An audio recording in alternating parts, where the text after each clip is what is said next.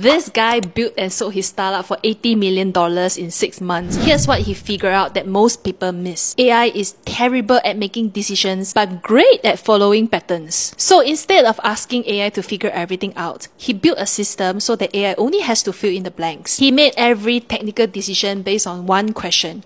What makes AI write better code? The backend is in Python because AI speaks it fluently, so it makes fewer mistakes. The front end is in JavaScript instead of TypeScript for the same reason. AI gets confused less often. He chose MongoDB for the database because it's flexible. This matters because AI changes data structures constantly while building. Even his choice of AI models was strategic. He used Claude and Cursor for most of the coding, but switched to Gemini when he ran into really challenging problems, like complex algorithms and bugs where other models got stuck. The real genius is this. He built what he calls a high-level opinionated infrastructure. In plain English, he pre-built all the repetitive, boring stuff that every app needs. User login, database, and file storage. He locked it down so the AI cannot mess with it. So when you ask Base44 to build something, the AI doesn't have to figure out authentication or how to connect to a database. It just writes the specific code for your unique feature. The platform runs on render.com, the hosting service that handles all the server stuff automatically. Meaning, when Base44 creates your app, it gets deployed without you touching any server configuration. So if you are building with AI, here's what to remember. Architecture